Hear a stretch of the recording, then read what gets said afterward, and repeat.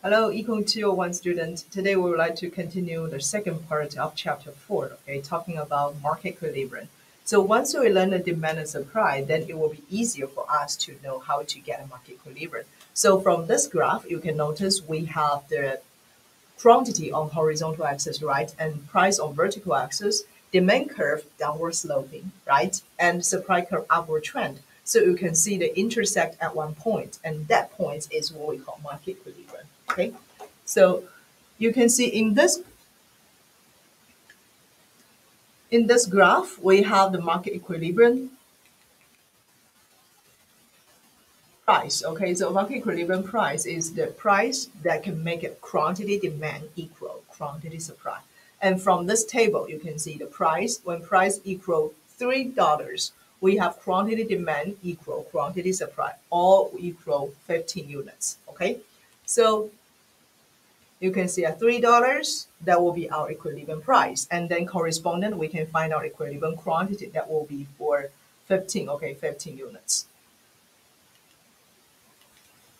So equilibrium quantity is the quantity that demand and supply are equal to each other. Now let's look at two common economic situation. One is called surplus and another one is called shortage. Okay, for surplus, it means when a quantity supply is larger than quantity demand. Okay, so put quantity supply is larger or greater. Okay, sometimes we can say greater than quantity supply. Okay, so in this graph, you can see if the price equal $5, what happens? When the price equal $5, then we can find out the corresponding point on supply curve that will equal 25 lattes. However, for demand side, only nine lattes will be bought, right, by this $5 per latte. So you can see in this case, we have the quantity supply, 25 lattes are greater than quantity demand, 9 units. Therefore, it will create a surplus of 16 units. So let me just briefly emphasize, okay? If this is the price, this is the quantity. We know demand curve is downward trend, right? Supply curve is upward trend. This point is actually the equilibrium point, right? However, if we assume now the price is at this level, okay? So assume this is the current price, P1. You need to draw a horizontal line first, okay? Draw a horizontal line first, and then it will cross this part. This is the point A, okay? This point A will be on supply side, and then you can find out the quantity supply. And then there is another point here, right, on demand side. We call this is point B, and then corresponding, you can find a quantity demand, right? And in this case, we have quantity supply actually larger than quantity demand, and which will result in surplus, right? And how much the surplus or how many surplus? The surplus will equal quantity supply subtract quantity demand. Okay. In this case, we will have the quantity supply equal 25 and then quantity demand equal 16, and that will make there are 16 that is will be in surplus. Make sense or not? Okay, so the very, very important thing is once you give you the market price, draw a horizontal line across demand curve and supply curve and find out the intersection points. Okay, now this is for surplus. My question here is if market now has surplus, will the market be stable? Is this surplus will be stable? Probably not, right? Because now sellers has surplus. It will try to sell the inventories, right? So the sellers they will try to lower their price. And when the price become lower, it might motivate the buyers to buy the products. Therefore, in this case, okay, surplus will not be stable because sellers will try to lower the price and then buyers will buy more products until which points? Until they reach this equilibrium points. Okay, I put this one is E, represents for equilibrium points. And this is what I want to say here. For surplus, facing surplus, sellers try to increase sales by cutting price, and then it will cause the quantity supply decrease and quantity demand increase, and which will reduce the surplus until the market reach the equilibrium. Okay? So until the price decrease, until the price go back to the equilibrium points. Okay? So this is when the market face surplus. Now let's look at another case. Another case will be shortage. Okay? So what happens in shortage? Shortage means consumers would like to buy more, however, there are not enough products in the markets, right? So shortage means quantity demand. Quantity demand is greater than quantity supply. Okay? So let me draw a graph for you as well. This is for shortage. Similar, okay? I will put price here and the quantity here. You can see demand curve is still downward sloping, right? And supply curve is still upward trend. They intersect at this point. This is the equilibrium point. However, now if we assume the market price is at this level, okay, this is the P1. Currently, the market price is at this level. Very important. Draw a horizontal line, okay, across demand and supply, okay. So it had create 2 points. This is the points on supply side, okay. This is the points on supply curve. So this will be our quantity supply. And this is the points on the demand curve. So this will be our quantity demand. You can see in this case, we have quantity demand larger than quantity supply, which means consumers would like to buy more. However, there are not enough products in the market. So you create a shortage. And the shortage will equal quantity demand subtract quantity supply. Okay. In our case, you can notice when the price decreased to $1, the quantity demand now increased to 21 lattes, and quantity supply was just 5 lattes, right? Therefore, it will result a shortage. You use quantity demand 21 subtract quantity supply equal 5 units, right? So totally, we will have the shortage equal 16 units. When the market facing shortage, the market is not stable as well because consumers would like to buy more. However, sellers has not enough products. Then what we need to do, the consumers might bid up, right? Just like the housing market. If there is not enough house available in the market and buyers want to buy the house, they will level up their offer, right? So for the consumers, they will level up their expectations for the price. Therefore, the price will goes up. When price goes up, it will motivate the sellers to provide more products, right? So the price here will goes up until they reach the equilibrium points, okay?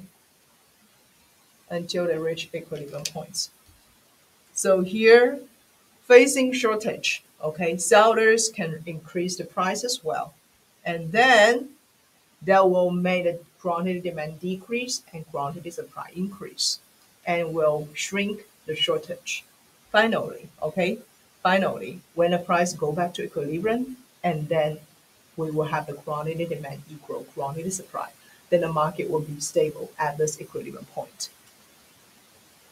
Okay, so this is the shortage and surplus. Remember, the very, very important thing is when, even for other questions, okay, when it tell you the market price, remember to draw a horizontal line across demand curve and supply curve and find out the quantity demand and quantity supply. That will help you to determine either the market facing shortage or surplus, or the market just reached equilibrium. Now, why does price decrease over time when there is a surplus? Here is just the summary, okay? So, I like to say, if a surplus exists, okay, firms will have to eventually get rid of their inventories, right? So firms will try to cut the price. And when the price goes down, quantity demand can increase, right? And that will shrink the surplus. And why do the price rise over time when there is a shortage? So when a market facing shortage, what happens? Consumers, as I just talked about, consumers they will try to overbid their the price for the product, and then that will motivate sellers to provide more products. That will also increase the quantity supply and then at the same time decrease the quantity demand, which will also shrink the shortage. Okay, so either surplus or shortage, the market are not stable. Okay, only the market reach the equilibrium points, then the market will be stable. Okay, so let's talk about in a competitive market, especially in a perfectly competitive market. Okay, we will say in equilibrium, the market clear. Okay, the market clear. Let's see, write down the words for you. The market will clear when the market reach the equilibrium.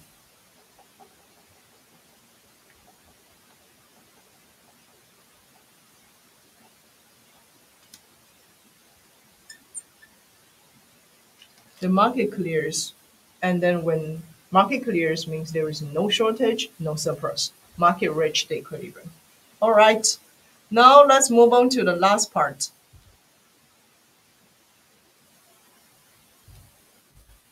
How to analyze the change in market equilibrium. Okay, so there are some events that might happen in our society, in our markets, and that will definitely change the market equilibrium. So there are several steps to analyze. The first step, we will try to determine, okay, we will try to determine if an event happened, what will happen to our market. So the first step, we will decide whether the event will shift the supply curve or demand curve. So that will be the very first step. And then we'll decide which direction, either shift outwards or shift inwards. Finally, we will use the demand and supply model to find out a new market equilibrium. Okay, so there are three steps. I will use an example to talk about it. So let's look at this example. So this example talking about the market for frozen pizza. Okay,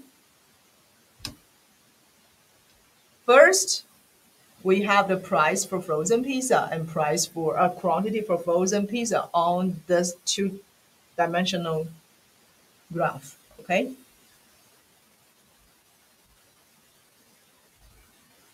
and generally, okay, let me see.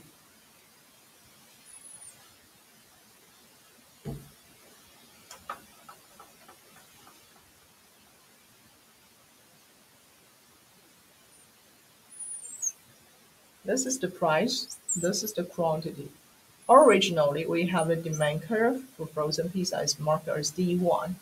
Supply curve of frozen pizza marked as X1. Okay?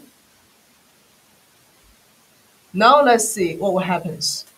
This event, frozen pizza is an inferior good, and now your income decrease. So when your income decreases and frozen pizza is an inferior goods, which means your income decrease, but you buy more frozen pizza, right? So originally, okay, in this graph, I will just mark this is our original point. Okay, I mark it as point A. This is our original equilibrium points. I put P1, Q1. So A is our original equilibrium points. We have price equal P1, equilibrium quantity equal Q1. Now it emphasizes frozen pizza is an inferior good. And once your income increase, do you still remember for inferior goods, income decrease? However, you buy more demand. You buy more frozen pizza. Okay, so this is inferior goods. Anything change in pizza's price? Nothing, right? We didn't mention anything change in pizza's price. However, because of income decrease, therefore demand will increase. So increased demand will shift the demand curve to which direction? We'll shift this demand curve to the right-hand side, okay? And what will happen to the new equilibrium? This will be our new equilibrium points. You can mark this is P2 and this will be Q2, okay? So we'll have the new equilibrium points at point B, have the price equal P2 and quantity equal Q2. So you can see in this case, I use 3 steps, right? 3 steps analyze. First, I need to determine whether this event will affect demand curve or supply curve. And I know income is one of the demand shifter, right? So it will affect the demand curve. And then we need to determine which direction it will shift, to the left-hand side or to the right-hand side. Pizza, frozen pizza, okay, is no pizza. Frozen pizza is an inferior good. Therefore, income decrease, demand increase, which will shift the demand curve to the right-hand side, result in a new equilibrium point at point B. So point B, we have price, actually compared with point A, okay? Price increase, quantity demand also increase. So there are 3 steps. Which curve will shift? Demand curve. To which direction? To the right-hand side. How does the equilibrium changes? We have the higher equilibrium price and higher equilibrium quantity, okay? So this is what we talk about. Now let's look at supply side. This graph doesn't show it really clearly, okay? So I will just show the supply side here also on this board. For the supply side, what happens? Price of the flour, one of the input to making frozen pizza, decrease.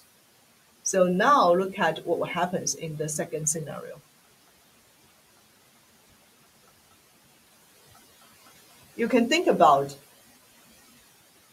here, flour is a major input to make frozen pizza, right? So when flour price decrease, the cost of making frozen pizza decrease, right? So the sellers or the suppliers of frozen pizza, they might would like to offer more pizzas, right?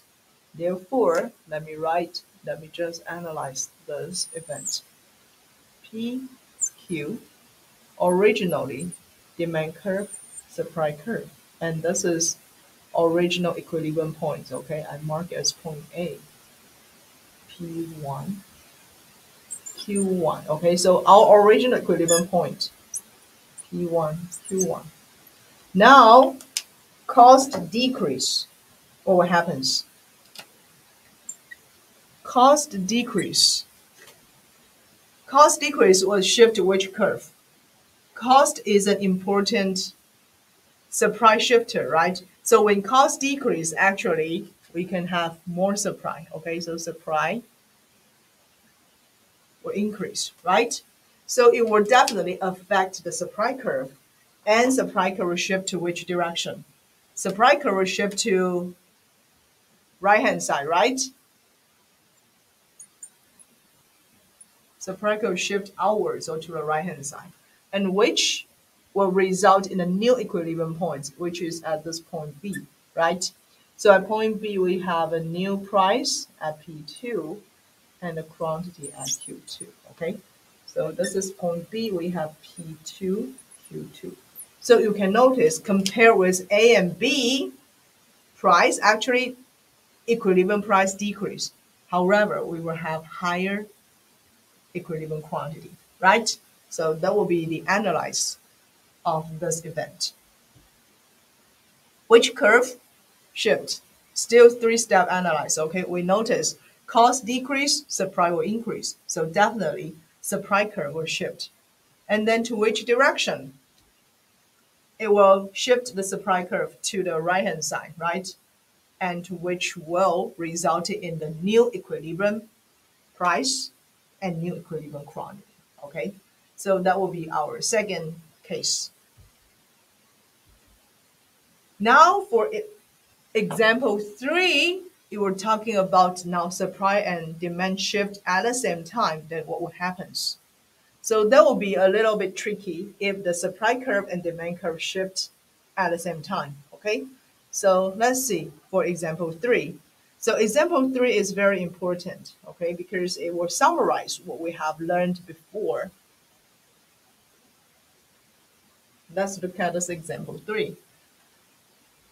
For these events happen together, your income decreases and at the same time, the price of the flower decrease, okay? So now this event, so these two events will affect the demand side and supply side together. Then let's analyze.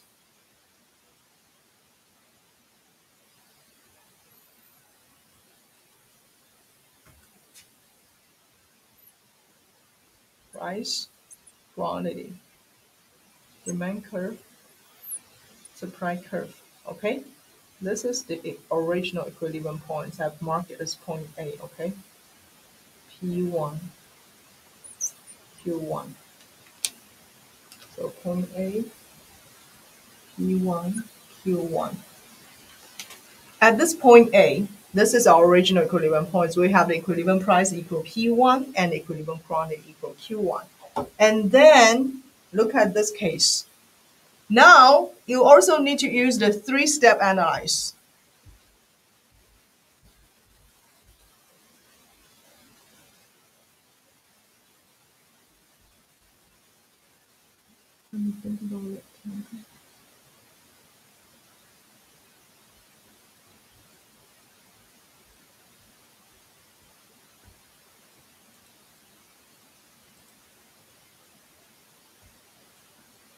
Okay, just let me. Okay.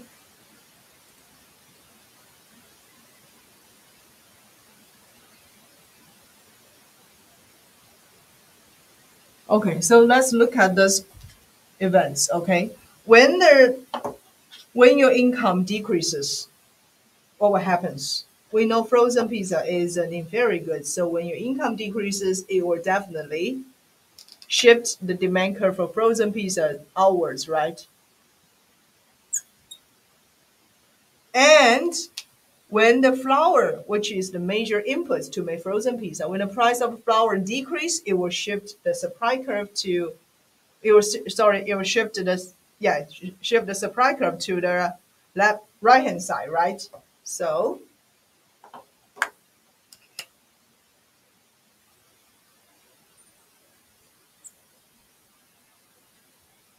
finally here, these two events will shift the demand curve and supply curve at the same time and then result in the new equilibrium points. I put this as point B, okay? So look at this point B, P2, Q2. So we will have the new equilibrium points, P2, Q2. And then you might have the conclusion that compare with A and B, we have price, equilibrium price decrease, and equilibrium quantity increase, right? This is from this graph. However, is it true for your analyze? Probably not. Okay, look at what I'm done, what I will do for this type of question. So when the demand curve and supply curve shift at the same time, you should be very careful because you can also see one of my drawing here.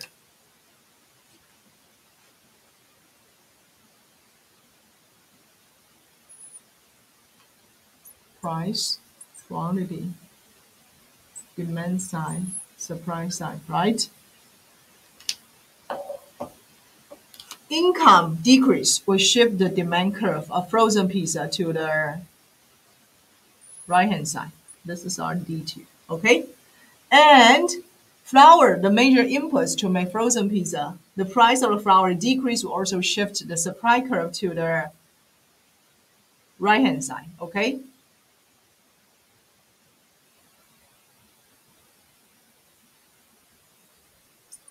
Now compare with our original equilibrium points.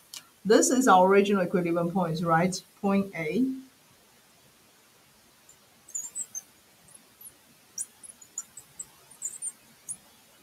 And our new equilibrium point is at this one, right? Point B. It might have the same price as the original equilibrium points, but we have higher or have more quantity, right? So at this point, we would like to say price doesn't change. Okay, I use this one. Price doesn't change, represents price doesn't change. However, we have the quantity increase, right? That could be also the same thing. And then I can draw another graph.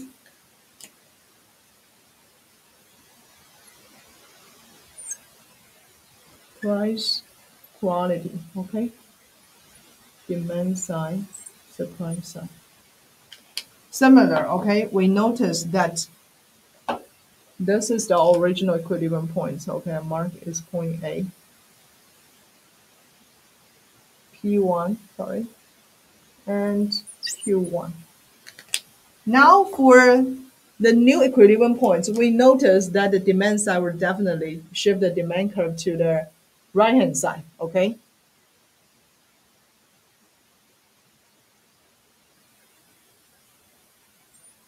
This will be our demand curve.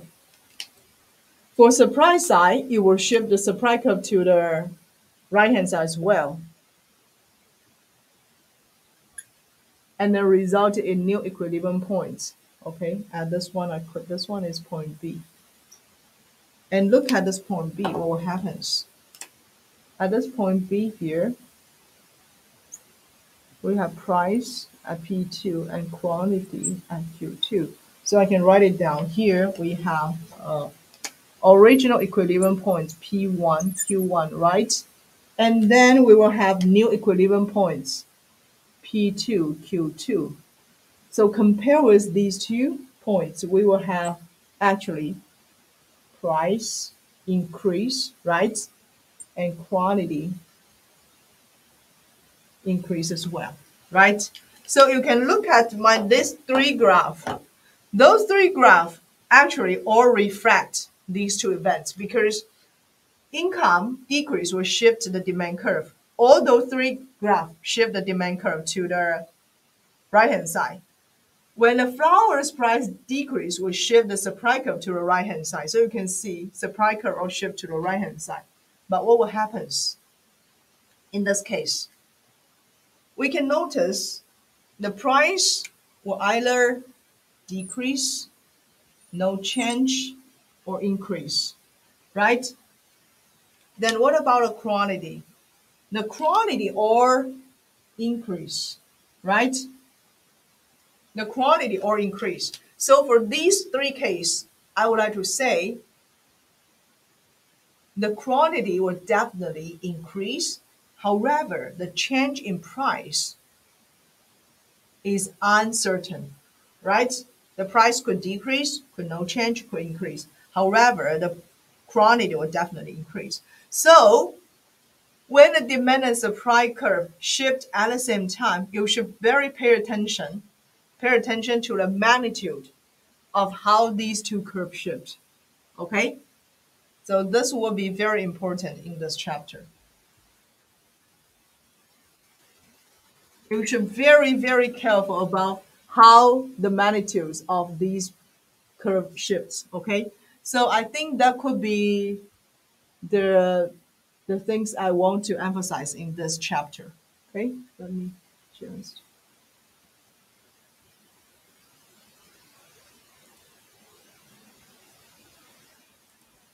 Okay, so that could be very, very important points in this chapter at the end. When the demand curve and supply curve shift at the same time, you should pay attention to the magnitudes of how demand curve and supply curve shift, okay? Maybe the quantity will change for sure, the price is uncertainty, okay? Or sometimes maybe the price will change for sure, but the change in quantity is ambiguous, okay? So I think that's the end of chapter 4, okay?